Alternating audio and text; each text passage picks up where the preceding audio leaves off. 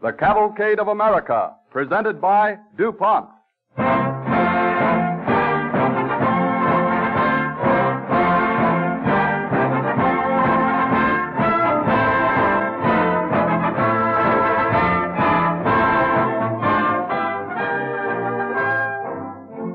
From the time of the first printing press in the year 1450 until late in the 19th century, all type was set by hand.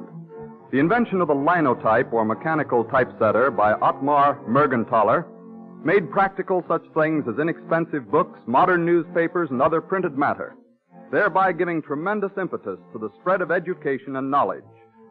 Pioneer scientific achievements such as this are similar to those of the research chemist, who is constantly striving to bring more comforts and conveniences into our lives. His work is aptly expressed in the DuPont pledge, better things for better living, through chemistry.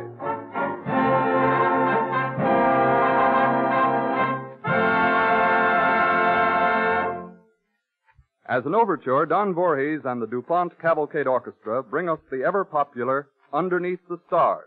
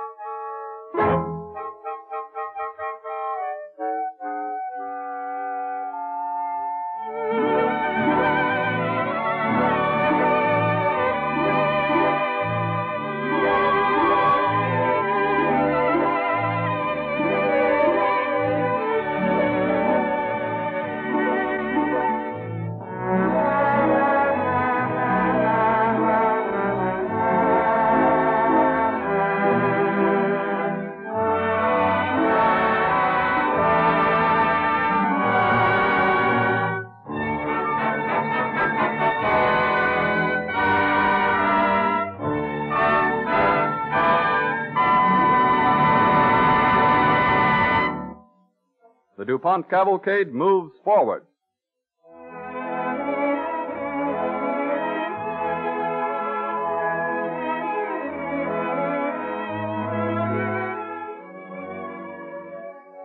Ottmar Mergenthaler was born in Württemberg, Germany in 1854. His youth was spent in learning the mechanics trade. Our story starts in the year 1872 in Washington, D.C., in a machine shop owned by a German-American named August Hall. Hall's assistant comes into the back room of the shop. Mr. Hall? Yeah, Joe? There's a young man outside asking for you. He doesn't speak very good English, but I think he's trying to say that he's a relative of yours. What is his name? Mergenthaler or something like that. Oh, yeah. I'm expecting him. Ask him to come in. Yes, sir. Come in, please. Thank you. Cousin August? I'm Ottmar Mergenthaler. Ottmar Mergenthaler. By the last time I saw you... Yeah, I know. I was a little boy. I'm 18 now. 18. I can hardly believe it. That's all, Joe. Go. Yes, sir. Sit down, Ottmar. Sit down, lad. When did you arrive in America? I arrived in Baltimore yesterday. It was good of you to lend me the passage money. I was glad to do so. I understand you're quite a mechanic. Yeah. I have learned the mechanic's trade. I worked very hard, studied at night, even Sundays. Yeah? Yeah, I'm a good mechanic, but I had little chance to advance at home. They still think that young men have no ideas. But I remembered how you had succeeded in the New World, so that's why I wrote to you. But I hardly know if I can... I knew that you were making instruments and machines, and I'm sure that I can help you. I don't want a lot of money, Cousin August, just a chance to prove that I'm a good mechanic, that I can learn, and that I have an inventive mind. Well, I can't very well ship you back to Germany now that you've come this far. All right. There's an instrument over there that we are preparing for making weather observations. Take a look. See if you can understand it. Thank you, Cousin August. You won't be sorry that I decided to come to America to work for you.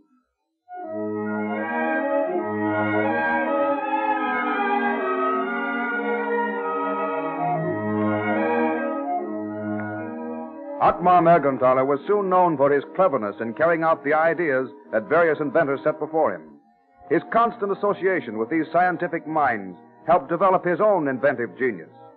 But it was a small commission that he executed for a friend that started him towards the invention that was to make him famous. 4 years pass. It is the year 1876. We find Mergenthaler in the composing room of a Baltimore daily newspaper delivering a package to Ben Fulton, a printer. Well, Mr. Mergenthaler, you're prompt.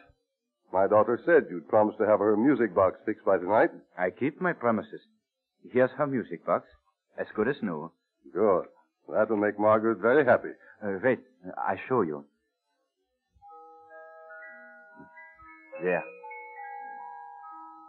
Yes. It is as good as new. Margaret realized, of course, what a favor she was asking. A busy man like you. Oh, it was a pleasure. I spent so many hours repairing instruments that never give me any music for my pains. Yes, I've heard your shop makes all the instruments for the United States Signal Service. Well, most of them. And then we have to keep them in repair, to say nothing of the clocks and electric bells. Then I doubly appreciate your taking the time to fix the music box for Margaret. Coming here so late. I had promised. And she said you'd be kept late at your work. Yes, I'm always late. I still have got another hour's work ahead of me. Another hour's work? But the paper is already on the newsstands.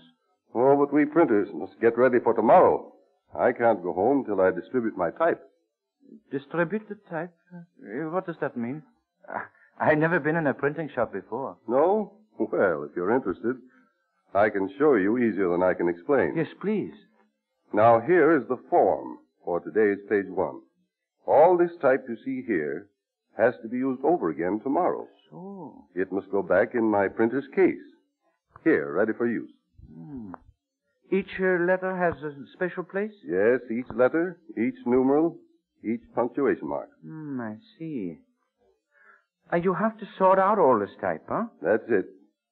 I'll take this first word now. It happens to be America. I'll show you how they go back into the case. A-M-E-R-I-C-A. Yeah, how fast you work. It may seem so to you. But we printers spend a fourth of every day just handling and distributing type.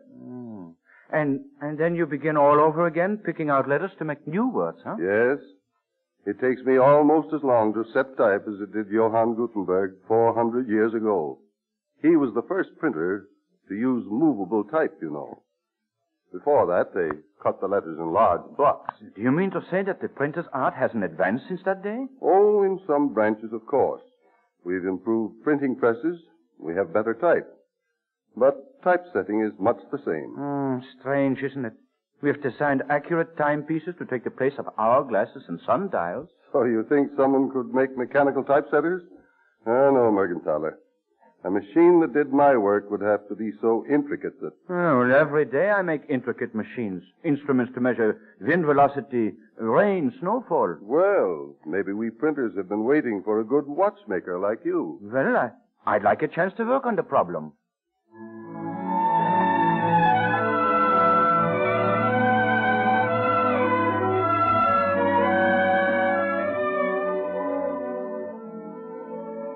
Mergenthaler's chance to revolutionize the typesetter's art came sooner than he expected. A few days later, Mr. Fulton sent James O. Clefane, a Washington lawyer who had been a court reporter and a congressional stenographer, to see him. Clefane and a group of friends were interested in a writing machine invented by Charles T. Moore, which so far had been unsuccessful. Moore and Clefane bring the machine to August Howell's machine shop, where young Mergenthaler and his cousin look it over. It just doesn't seem right. Well, what's the trouble, Mr. Mergenthaler? Is it bad workmanship? No, Mr. Moore. The model is accurate. The parts are put together well. You know machinery. Well, then why doesn't it work properly, Mr. Mergenthaler? The design is wrong, Mr. Clefane. The design? But You've just admitted Mr. Moore is an expert. Well, pardon me, gentlemen. You asked my opinion. I gave it to you. But it's based on the same principles as the typewriter. And you'll admit that's a successful invention. Oh, it's a great invention, Mr. Clefane, but something more is needed for printing. This machine of Mr. Moore's really isn't a printing machine. This machine merely prints letters in lithographic ink on a paper ribbon. And then you have to cut the ribbon into lines, separate the words, and transfer them to a lithographic stone to be printed. Well, I'm sorry you don't think it'll work. But it's not Mr. Moore's fault. It was my idea. And as he carried it out so skillfully, I'm the one to take the blame. Oh, you shouldn't blame yourself, Mr. Clefane. Very few machines are perfect the first time they're tried out. They have to be rebuilt and replanned. If we all continue thinking about it, one of us will be sure to strike on an idea. Don't you think so, August? If you say so, Ottmar. That's the way he works, gentlemen. If one idea fails, he works on another. Do you think there'd be any value in a machine that would press letters into a kind of strip, say of paper mache, which would make a mold into which some kind of metal could be poured? Yeah, there's an idea there. You like it? I am so sure you're on the right track that I'd be willing to gamble my time on it. That's very encouraging, Mr. Mergenthaler. Have you any objections, Mr. Howe? If Ottmar thinks he can make something out of your idea, I am only too glad to let him try.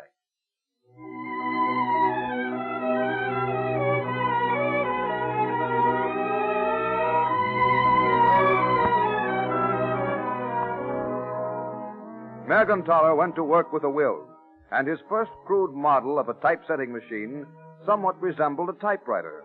It had keys to control all the letters of the alphabet, and the idea of a papier-mâché mold was followed. But it failed to work properly. For months, he worked to improve it, toiling all day and far into the night. We find him late one afternoon in his shop. He turns from his work to greet his wife, Emma. Oh, Emma. I didn't see you come in. Did you like the lunch I sent you today, Ottmar? Lunch? Oh, yeah, the lunch. Oh, it was very good. Thanks, dear, thanks. And did you eat it all? Well, all but the potatoes. But I didn't send you any potatoes. What? Oh, Ottmar. You didn't even touch your lunch? Oh, there it is on the desk, forgotten. Well, I guess I was busy. Yes, I know, but you're always busy. Yeah, I know, but this time I really have something, Emma. Look, here. I'll print a word for you. No, wait. I'll let you do it. Me? Yeah. Come over here to the machine. It's not hard to operate. But I might break it. Oh, no. I show you which key to press down. Well, if you say so. All right, now. Yeah. First this one. Yeah? Now that. Yeah. Now that one again. Uh-huh. And this one.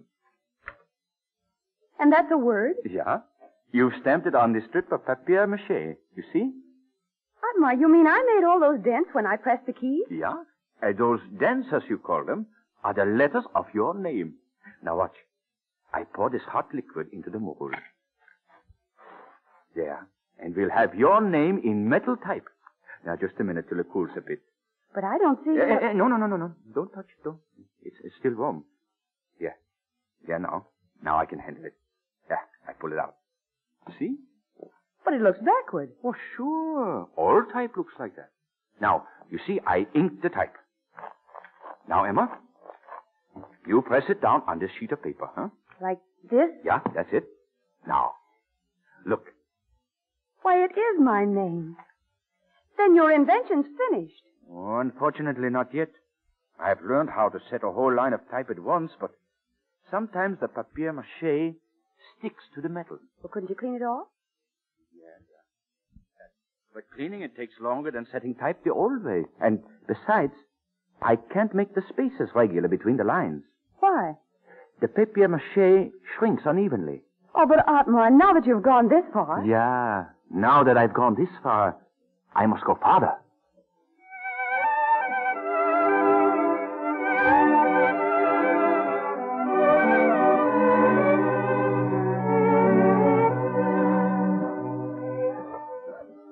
Six years in all, Mergenthaler worked to improve the machine. Still, the results were disappointing. Practical printers made fun of his model. His financial backers began to lose hope. But the inventor kept on working. In January 1883, Clefane is in his office as the door opens suddenly. Clefane, I have found it. Oh, it's you, Ottmar. I have found the key at last. Yes, you've told me that so many times. Yeah, but this time it's true. That's what you said last year and the year before. I have no more money to waste on it, and I won't borrow any more. But, Mr. Clefane, you'd like to get back the money you've already advanced, wouldn't you? And if you desert me now, I can never pay you back. Yes, I gave up all hope of that many months ago. But if you stay by me a few more months, you'll find your money doubled, trebled. You owe it to yourself at least to hear the idea. All right, all right. What is this new miracle you're asking me to believe in? A machine that will not only set the type, but actually cast it in metal. Yes, that would be a miracle. It will be commonplace 10 years from now. You're optimistic. Now listen, Clefane, you can't go back on me now. But we've been over all the ideas. There's no possible way. But yes, it is. First, we'll stop using strips of papier-mâché. But what will you substitute? There has to be a mold. We'll have separate metal matrices. Each will bear the mold of a single letter. These will be set in a line like type. And then we will pour in the hot type metal. Pour it right into the machine to make a solid printing line. I see. Yes, that's a sound idea. All right, I'll help you, but this will be the last time.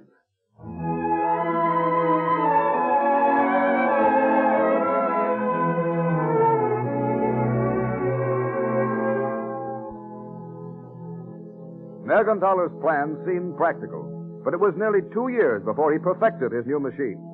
There was much doubt among publishers and printers as to its value, but at last Whitelaw Reid, publisher of the New York Tribune, agreed to try out the new invention.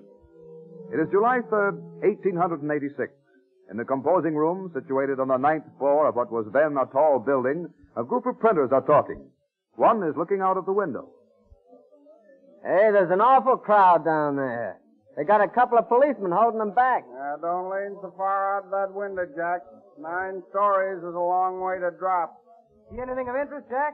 They got the box off the truck. Huh? Hey, shove over. Let me have a squint.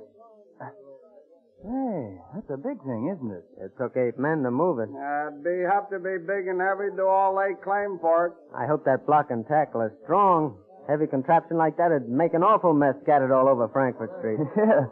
Oh, it's moving. What do you suppose that fellow's doing on top of it? Well, I guess he's going to steer it away from those telegraph wires. Oh, sure. It's on its way up, Al. All right, let it come. I've seen those contraptions come and I've seen them go. Next week, we'll be back to the old way again. Don't you be too sure, Al. Mr. Reed isn't going to try out anything he hasn't confidence in. All Mr. Reed said was that he'd like us to compose a part of tomorrow's paper with it. If it's a failure, he'll be the first to tell us to scrap it. Hey, they're past the telegraph wires. You'll come a-climbing now. You want to look, Al? No, I'll see it soon enough. Hey, why are you so against it, Al? It'll make things a lot easier for us. I'm not for it, and I'm not against it. I'm just reserving my judgment till I see how it works. Say, my brother worked for Mr. Morgenthaler down in Baltimore. And I've got one of the first slugs the machine turned out. Yeah, I know. You showed it to us. It came by mail, and it cost him 95 cents to send it. Yeah. It doesn't prove anything to me. Well, boys? Here's Mr. Reed. Yeah. How's the linotype coming? It's up to the 6th story now, Mr. Reed. Going strong. Well, what was that you called it, Mr. Reed? For want of a better name, I called it a linotype. That's what it turns out, a line of type. That's a good name, Mr. Reed. I suppose, Mr. Reed, if this new contraption works, you'll not be needing so many of us. On the contrary, Al. If Mr. Mergenthaler's contraption, as you call it, is successful, it'll revolutionize the printing business. It'll mean 10 times as much printed matter. And more work for all of you, and many more besides.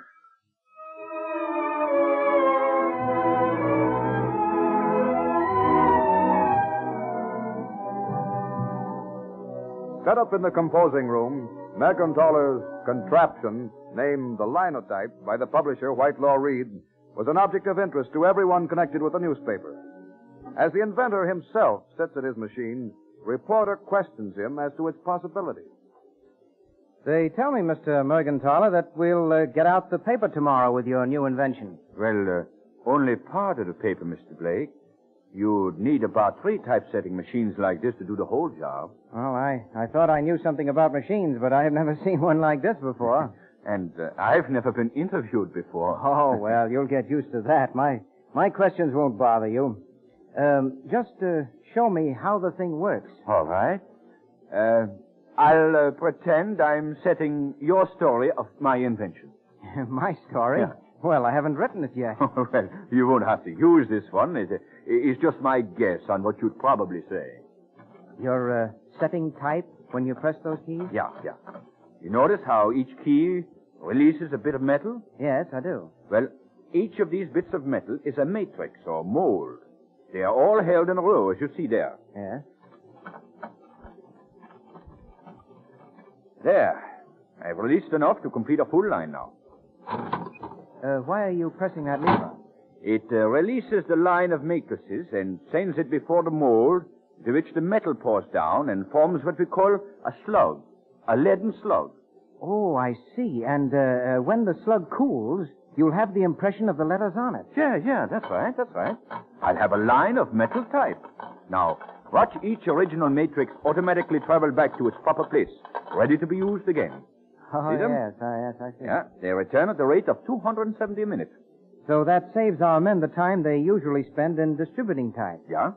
It saves about a fourth of the day. And the typesetting is speeded up, too. Oh, of course. Wait till I finish these other lines now. Yes. Oh, my, that's remarkable. Yeah. You know, Mr. Mergenthaler, that you'd almost think that machine could think. Yeah, thanks. That's good. Yeah. There we are. Well, here are the finished lines of type. If you care to see them. Yes, let's run off a proof sheet. I'd like to see the start of the story that you thought I'd write. Oh, very well. Well, now we ink the type, eh? Uh-huh. Oh, here's some paper. Yeah, thanks. There. Now, let's see. A new day was ushered in for printers and the reading public when a typesetting machine was used this morning for the first time in getting out a daily paper. Well, Mr. Mergenthaler, that's a good newspaper lead. Yeah, you like it, eh? But really, this is a typesetting machine, a typecasting machine, and a type distributing machine all in one. I wonder if you realize what this invention of yours is going to mean to the world. You've ushered in a new era in printing.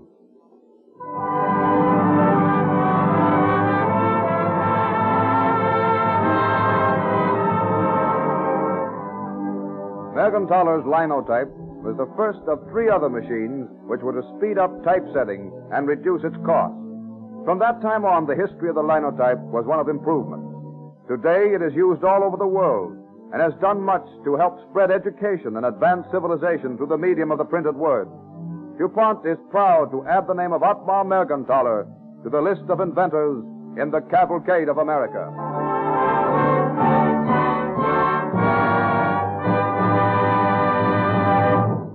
Here in the studio is Mr. Martin Good, who for 50 years has been a printer on the New York Tribune and its successor, the New York Herald Tribune. Mr. Good was one of the first men to use the Mergenthaler Linotype after its installation as described in our broadcast. I'm sure you will all be glad to hear a word from someone who knew and worked with Ottmar Mergenthaler. What did he look like, Mr. Good? Well, Mr. Singeiser, Otto Mergenthaler was a medium-sized, inconspicuous man with a heavy beard. In fact, this evening I almost felt like hearing him again after 50 years. I was 22 when I came to work for the old Tribune, and it seems like yesterday. Most of us had heard of Mergenthaler's work before we actually saw the linotype, and we were very much interested in seeing if it could do all it promised. Mr. Mergenthaler showed us in a quite modest way, and we all felt that he was a good example of the true mechanic who cared little for fame, but just worked for the pleasure of doing a good job well. Mm-hmm. The linotype certainly changed the printer's routine and gave us greater opportunities.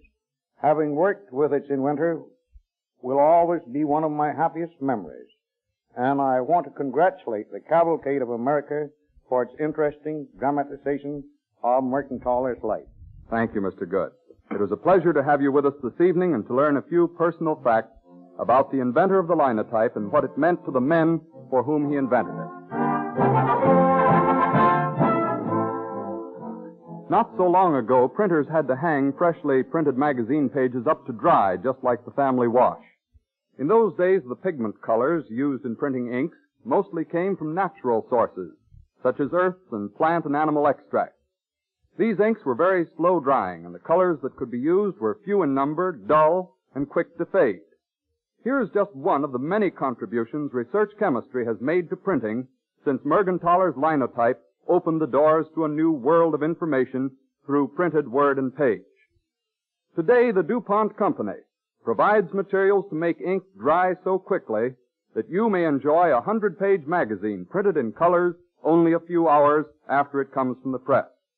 The colors of today are many and brilliant, and they come out of the chemical laboratory from such materials as pig lead, coal tar, and iron ore. If you were to visit the DuPont Company's plant in Newark, New Jersey, you'd see more than 400 workers busy making color pigment. One of the things you might be interested in is a new blue pigment called monastral blue. Until chemists solved the problem, the most desirable blues seemed to be attracted by soap. The blue ink would seep through the wrapper and stain the contents. The new monastral blue has passed all tests for printing on soap wrappers. Indeed, manufacturers are now discovering that they can use any shade of this new blue they want. This means, for example, that you can now choose a wallpaper in bright or delicate blue tint of the new DuPont monastral blue without fear that it will lose its beauty through fading from sunlight or the action of the lime in freshly plastered walls. And DuPont chemists have so improved the manufacturing method that it has been possible to reduce the price since the introduction of monastral blue just 2 years ago. And here's another case. Ink makers found an imported vermilion color both expensive and difficult to print. DuPont's research chemists now provide a fine American-made vermilion of excellent properties, stronger than the foreign color, and at less than 1/5 the price. Such accomplishments have helped produce more beautifully printed material, from the colorful pages of the magazines and books you enjoy to the packages on the grocer's shelves. Here again we see chemistry in our daily lives. People working in the DuPont Company's plants and laboratories doing their share to provide, as DuPont expresses it, better things for better living through chemistry.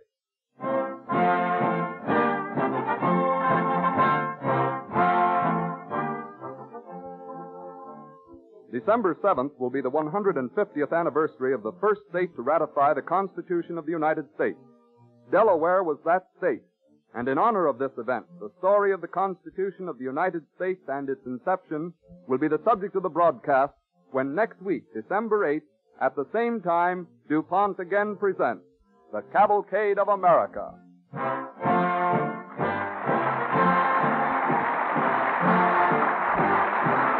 This is the Columbia Broadcasting System.